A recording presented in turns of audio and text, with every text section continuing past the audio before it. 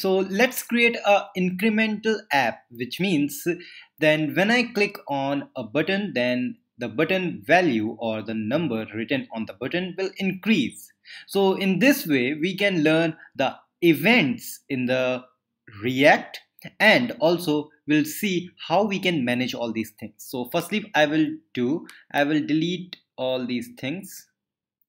So from here till here, okay, and even let's delete this also. So I'm starting from start and I will say class inc only inc for increment, which is now extends react dot component. Inside this I have to say constructor, which will have the props if there is. Then we have to say super, which will grab the props. Then we have to say this dot state is equal to a count or so counter, which will initially as 0. This is okay. Let's define a render function here. This render function will going to return, and it's going to return a simple anchor tag. So anchor tag, it's good. And now href, let's give href of http://google.com. That should be Google.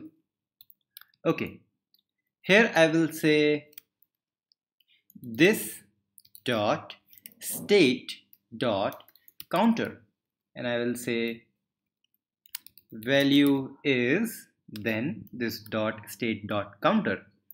And let's define now react dom dot render, and this is going to render the first thing, which is our component called inc, that means increment. Then document dot get element by id, and id name is root.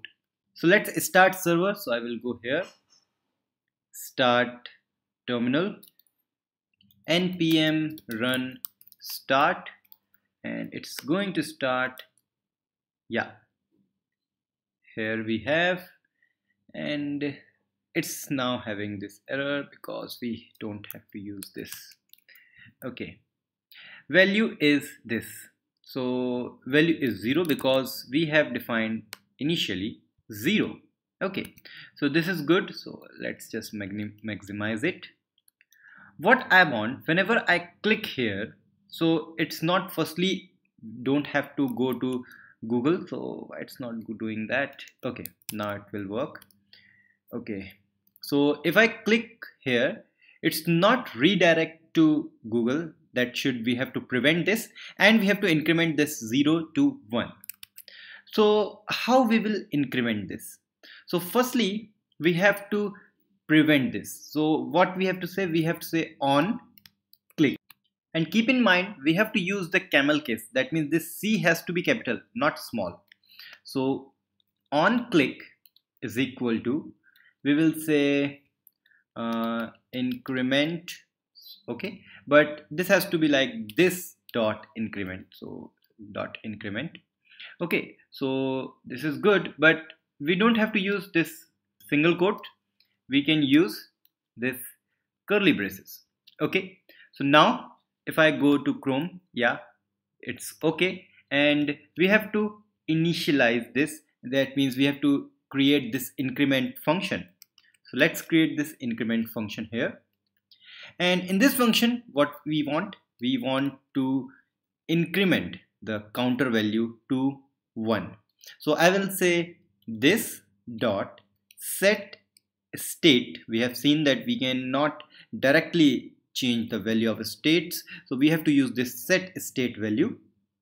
And here what we can do, we can say counter is counter plus 1. But again, this counter has to be this dot state dot counter. We are accessing this value, so that's okay. So this is good, and let's see the result. Reload, and again it's having firstly error then redirecting. So firstly let's prevent the redirection. So I will say E, that means event. So E dot prevent default. That's okay. So save this file, go click here. Yeah, it's not redirecting, but we are having some kind of error which says cannot read the property set state, but everything is correct. Why is telling about this? Actually, we are using this, and now because we are on increment function, this is binding to increment, not to our class. So in the constructor we can say this dot increment is equal to this dot increment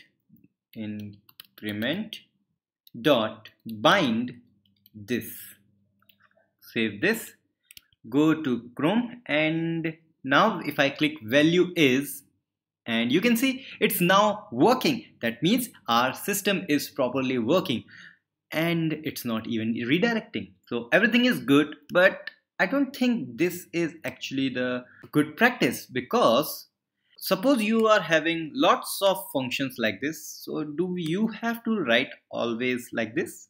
No, that's not the case. So instead of that, what you can do, you can say like this, create a arrow function here, and you will say E, and then E once more, and then if I go click here, yeah, it's again working. And this time we can remove this and save this file.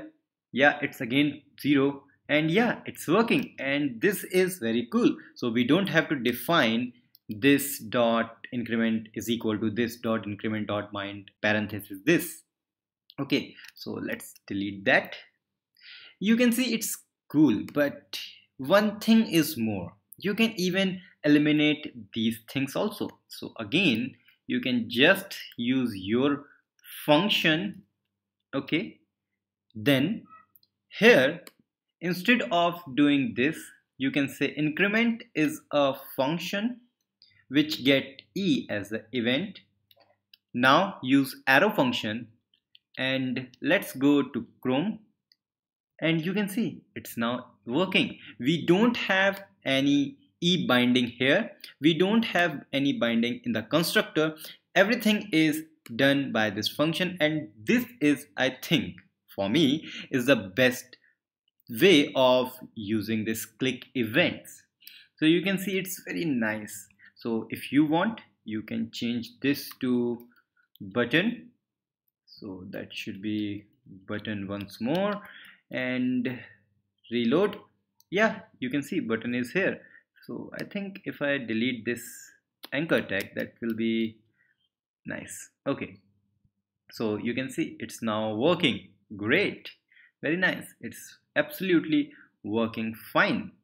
So this is all about the event or click event of the React system. Let's just push everything to GitHub. So I will close the server. I will say git status, and yeah, okay. So git add all, that's okay. Then git commit with the M flag means a message. So I will say it's like increment app. That's good. Git status clean, git push, and it's now going to push, and everything is now on github.com/bitfumes/react tutorials. And if I go commits, yes, increment app is now here. That's very nice. So we will meet in the next episode. Till then, don't forget to subscribe, like Bitfumes on Facebook, Twitter and Instagram.